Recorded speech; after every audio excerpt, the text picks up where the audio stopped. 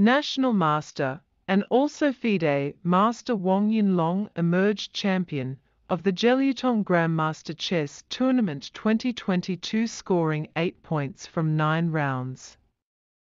Wong Yinn Long lost his first round game against Alvin Yeoh Xu Chen by walkover, but won 8 games straight after that.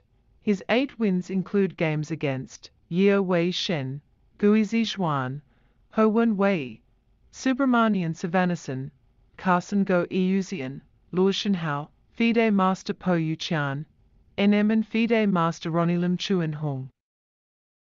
FIDE Master Poh Yu Tian, who had the same 8-point score, had to settle for second place after the tie-break.